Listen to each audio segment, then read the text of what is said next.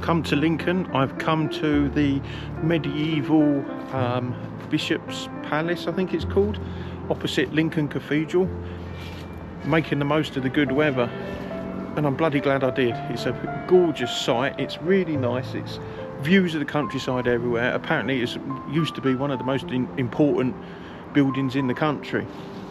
What the history is behind it, I don't know. I shall leave a link to the English heritage site below so you can read about this, but it is well worth a visit. All the gardens look absolutely stunning, the ruins are fab. You can get into an area which sort of kind of takes you a little bit underground where there's rooms and halls and stuff, which is really nice. It's free for English heritage members obviously, and I think £9 if you're not, something like that. I think you buy a family ticket as well. So I'm just going to finish my walk round and then I'm going to pop into the shop because there's quite a few little knickknacks and gifts and memorabilia in there. I've got to buy something, got to, absolutely. I'd like to go in the cathedral today as well, but I don't think I'm going to have time because where I'm parked I've only got 2 hours and I've almost done an hour and a half of that. Plus it's Saturday and it's getting quite busy now, so yeah. Anyway, come and have a look around here, you won't be disappointed.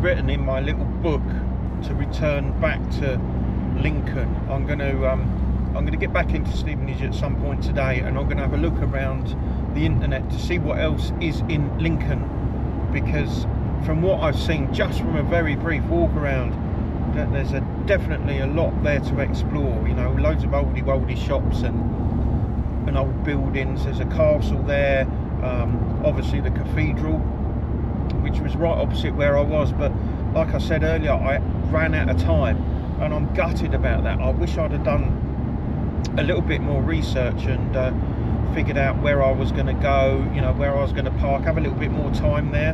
But not to worry, I've had a good time exploring that little Bishop's Palace, which I highly recommend. But I definitely 100%, without a shadow of a doubt, will return to Lincoln. I don't know why I've never been there before. I've driven through it enough times, but I've never stopped off and had a nosy around, so that's a trip I'm going to look forward to. Right, so I just pulled over at a service station, got myself something to eat and a drink, and I've just been looking at the National Churches Trust website, and there's a church, St Michael and all the Angels, in a place called Harsden in Leicestershire, and it's only about 9 miles away from me, so I think I'm going to go and have a look at that. It's meant to be picturesque, set in the countryside, views are meant to be awesome, so yeah, I'm going to see if I can find that.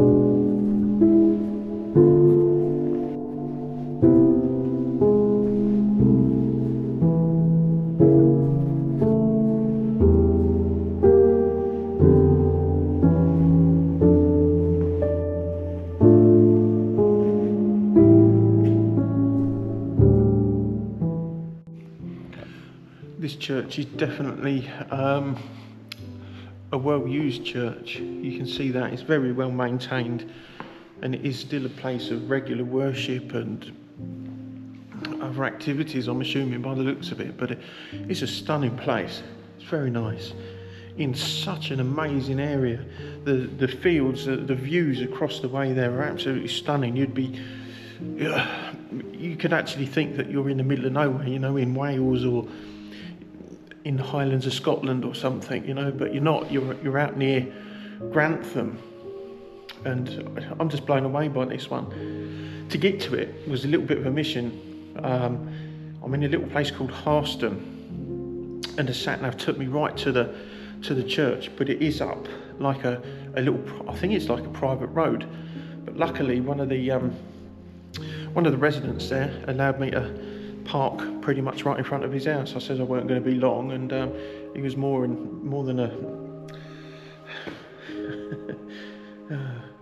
than accommodating to let me park there for a bit, just while I have a nosy around this church. It is beautiful, it is.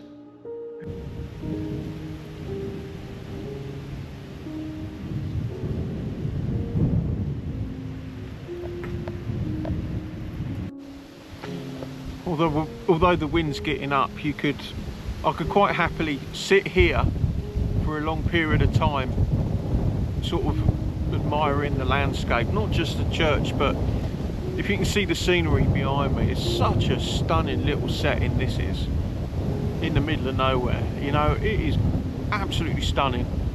You know, this is the sort of place that I could just chill out for a good few hours, you know.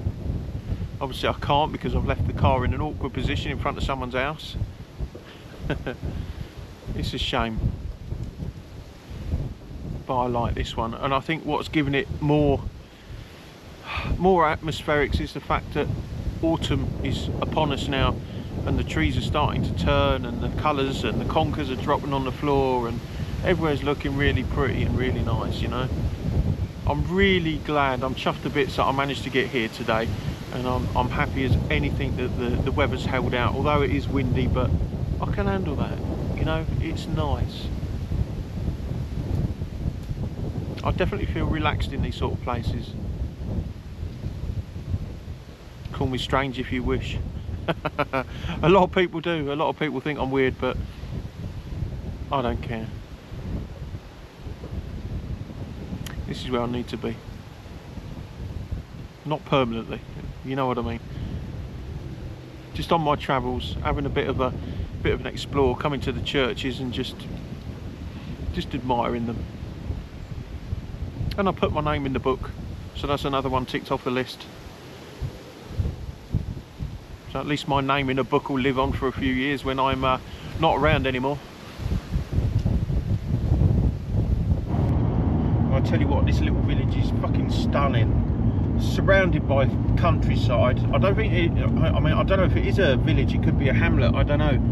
But there's not a lot there. But there's some very cute little sandstone houses, and obviously the church, and it is just stunning. You know, if you wanted to come and be out the way from everyone else, this would be the place to be.